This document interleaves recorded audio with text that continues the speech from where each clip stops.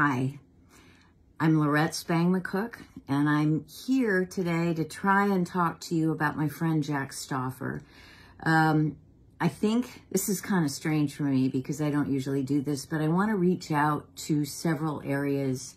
My high school friends from Ann Arbor Pioneer High School, of course, that many of them are on here, and but most especially to my Battlestar Galactica and sci-fi community. Jack Stauffer played Bojay on Battlestar Galactica and is beloved and has a great many followers. He has been having a really rough time, and I am going to include on here a link to a GoFundMe page for him.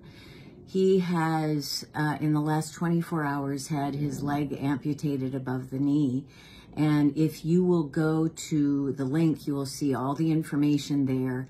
And we're trying to help him as best we can so that he and his wife, Katie, will have that extra help of having caregivers for him during this healing time following the surgery.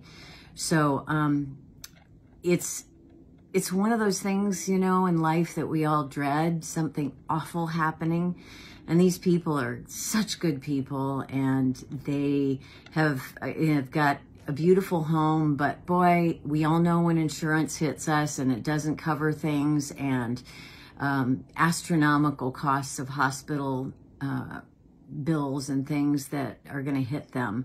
But mostly, most important is this immediate follow-up when he goes home to heal. He's going to need care and help. So I'm asking all of you out there and to pass this, spread the news, spread this link with a personal request for people explaining why, and to step up even a little bit. I know, you know, a lot of people are cash strapped right now, and God knows, most of the people I know are going through that, trying to make ends meet, but just a little bit. A lot if you have it, if you can spare it, because this guy really deserves it. Jack Stauffer is one in a million, and he's a good guy. So please give generously, and I love you all, and thank you.